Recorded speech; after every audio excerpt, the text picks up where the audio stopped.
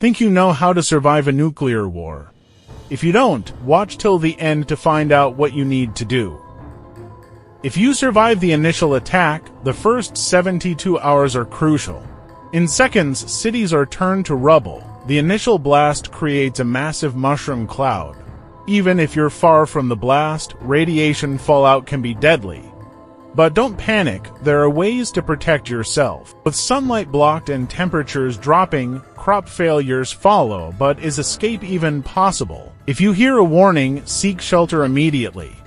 The best place is underground or in a sturdy basement. Have supplies ready: water, non-perishable food, radio, flashlight, and a first aid kit.